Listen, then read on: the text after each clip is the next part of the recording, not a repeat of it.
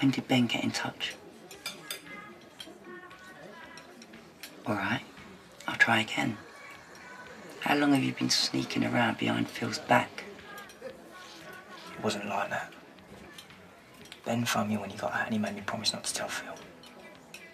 Well, you know what Ben's like. He needed my help, he was desperate, I could hardly say no. My heart bleeds. Shell, he's on his own. Where's he living? Hostels. And the robbery on that shop? Whose bright idea was that? Ben took me to meet him there. Then he started getting aggy with his bloke. I tried to stop him, but he nicked the money, and then before I knew it, we were doing one across Walford Common.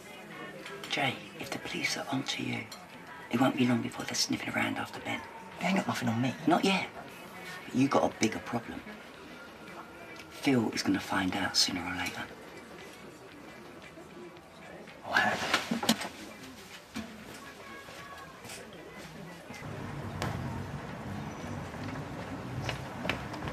Jay?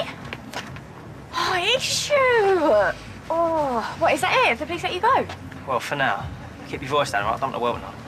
Yeah, sorry, we were just really worried. Wait.